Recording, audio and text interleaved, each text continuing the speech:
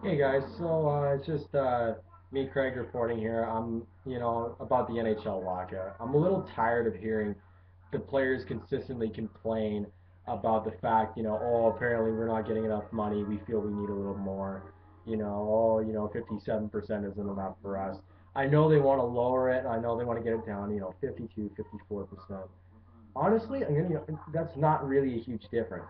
We're talking about a $1 billion difference here. The fact that the players still want above 50%, plus the salary they already make, which, considering Alex Ovechkin, honestly, that's a little ridiculous. Ovechkin makes 9.5 mil a year plus, about $7.5 million in bonuses. So he makes about, 17 mil a year.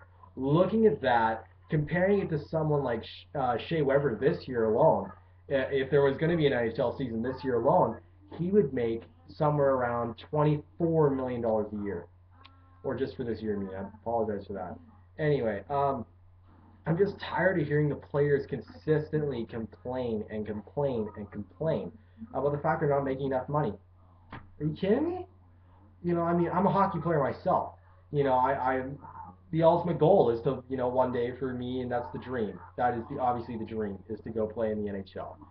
But for me, it's a little frustrating, honestly.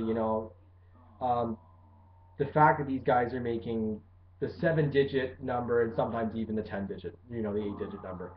It's really radical. It's not good for the NHL. It sets a bad message home to the young kids. It's kind of like saying, hey, why don't you just whine and complain, have someone fight your battle for you, like Donald Fair, for example, for the Players Association, which is complete horse crap as far as I'm concerned, versus, you know, Gary Bettman, who I think is complete and total retard.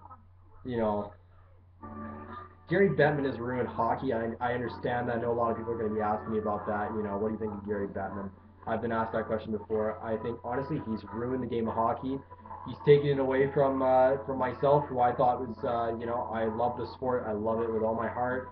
Die-hard fan. The only thing on for me is NFL, and to be honest, the referees there ain't doing that great. So honestly, there's not really much sports to watch.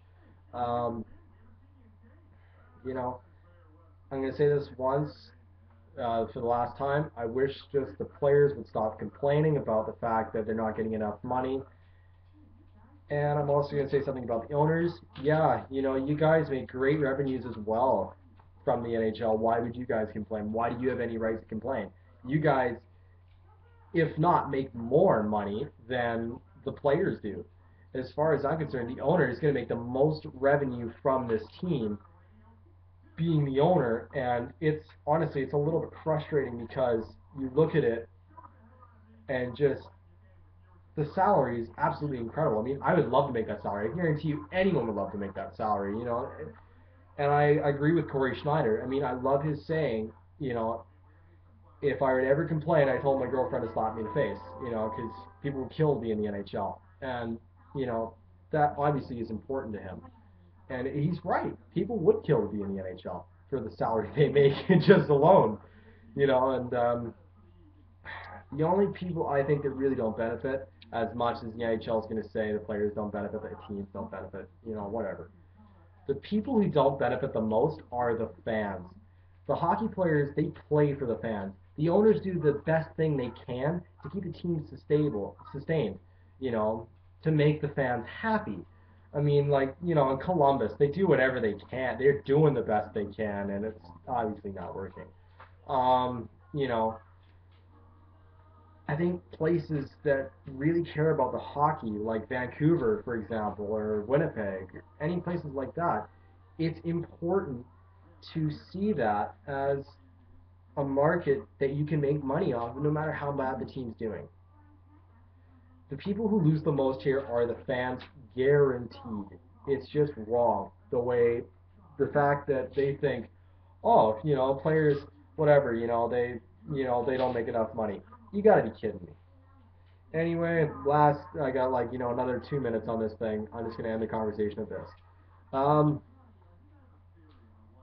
you leave me a comment saying, your ideas, Give me something new to film about. I'm sorry I didn't. I said I'd get back to you guys after the trade deadline, and I'm sorry I didn't get back to you. Got caught up with homework and stuff like that. Just send me a message, and I'll see what I can do for my next video. And I really appreciate you guys with all the support, especially on the Trevor Gillies video. I know that's the video with the most views on right now. If you haven't seen my other video, Craig's Biggest Hockey Hits, that's the short version. I haven't still uploaded the long version yet. The long version is like 5-6 minutes long. But I'll be seeing you guys very soon. And I really appreciate it. Please drop me any comments you have, anything, nothing offensive, please.